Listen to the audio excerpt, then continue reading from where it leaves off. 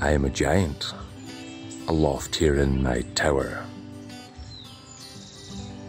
With my granite jaws I devour the grain, the corn and the rye. I turn them into flour. Do you know what I'm talking about?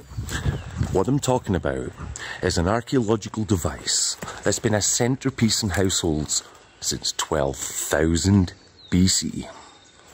The quern. While today we concern ourselves with cars, holidays and our houses, in prehistory, dating back to 12,000 BC, these were an essential part of survival in every household across the world. This saddle quern. If you look carefully at the design of this stone, the perfect oval in the centre stands testimony to the thousands of years that a smooth oval stone was rubbed in a circular motion, killing grains, bringing corn to the end of one life, but alchemically producing something of far more value and nutritious substance that's going to keep your family alive. If you look closely at the shape of this, we can see how it was actually used. Here on this side, it's rough. It's never seen repetitive friction. But on this side here, it's completely smooth, which suggests somebody was sitting like this for a long, long time. Now, with this round circular motion, there's got to be some way for the crushed grains and the pulp meal to come out of this into a container to be turned into bread. So look closer at this oval shape in the centre. It isn't perfectly oval. Here you can see it's been smoothed, and all around here it's still rough, and you can see the chisel marks on how they flattened this to begin with. What this suggests is that with the predominant amount of people having right hands, the stone in the centre was turned like this, with the grain being pulled out here. And this is why it's smoothed, and this is rough. So we can see the functional, operational aspects of this stone by looking at the irregularity in the geometry.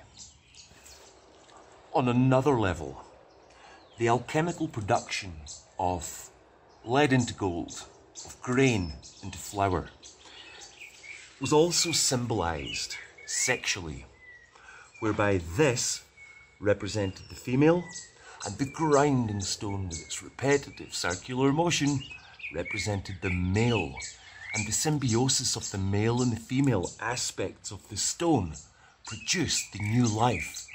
And coming from the land to the sky on an astronomical level in both ancient Arab and Norse cultures, the circular quernstone represented the tundra of the stars spinning every night, and the fixed circular centre represented the fixed celestial poles, either north or south, around which the stars and the planets were seen circling.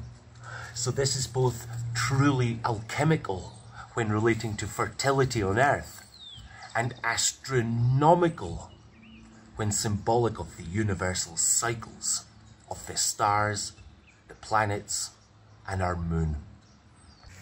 And used practically for ancient astronomy, while you can't actually look directly at the sun in the sky, and while it's hard to monitor the motions of the moon, for there's nothing to measure it against, while looking into the reflective properties of a quernstone, if you were to create marks around the edge and look at the reflection of the moon, you can monitor and count how long it takes for the moon to pass one or two of these measured distances. And that would enable not only a calculation of distance, but also of time.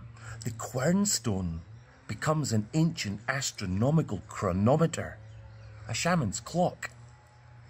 In the 18th and 19th centuries, these were adopted by witches who would find them lying at abandoned crofts. They filled them with water and used them as devices for scrying. where they would gaze and meditate into the reflections on the inner oval to make predictions on the future weather patterns that would affect the grain that went into these granite jaws.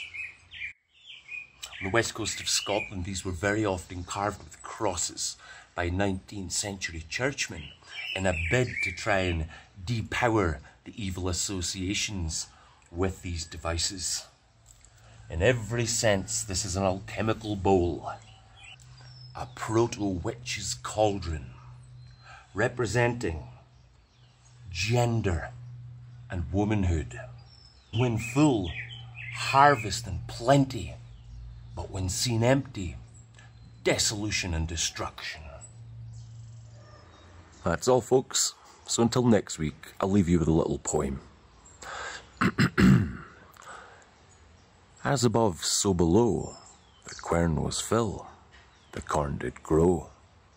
We danced the fields, we wore our wellies, we ate their bread, we filled our bellies.